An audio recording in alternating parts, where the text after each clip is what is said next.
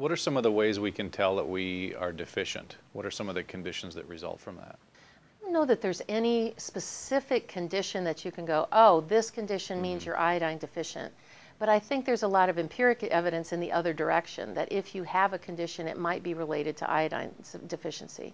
One of the main ones is breast disease. Fibrocystic breast disease, breast cancer, all of those, in my opinion, are related to an iodine deficiency. There's been studies that have been done since 1967 that have shown that iodine deficient breast tissue in mice is the areas where breast cancer develops. There were studies that were done all the way through the 90s that looked at where DCIS, ductal carcinoma in situ, starts, is in the ducts of the breast tissue. And in mice studies, they showed that the areas where those cancers started were the areas of the ducts that were iodine deficient.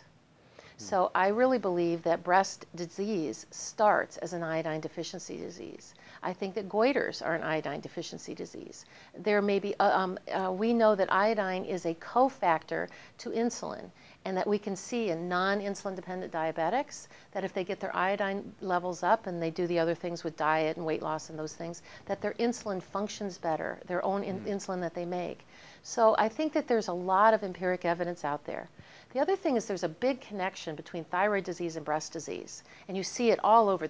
I've pulled over 400 articles from the medical literature looking at the connection of women that have thyroid disease very commonly have breast disease and vice versa. And I think the two things that connect that together, the missing link, is iodine.